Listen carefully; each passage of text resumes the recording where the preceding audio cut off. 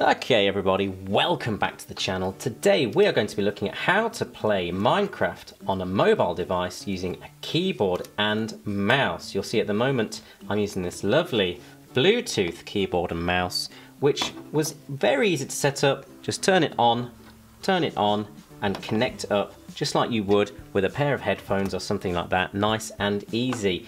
In today's video, we're also going to be looking at how to connect up a wired keyboard and mouse. So if that's something you're looking for, we're going to solve that problem as well. I'll leave a link in the description to this particular keyboard, hashtag not sponsored.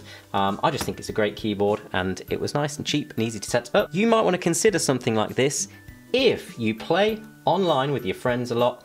You're going to be able to probably be a bit more maneuverable. You'll find it easier to bridge, easier to parkour, PvP, things like that. But also, it's just a bit more fun to play. Right, let's go ahead and look at how to connect up a wired keyboard and mouse. It's pretty easy as well.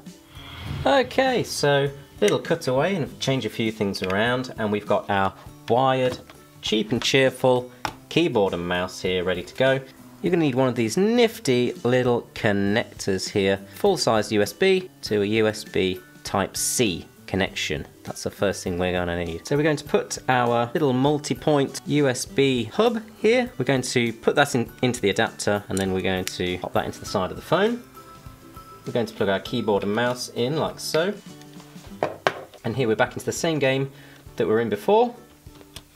And we can just carry on. Plug and play. These little adapters, nice and cheap. These little USB hubs, pretty cheap too.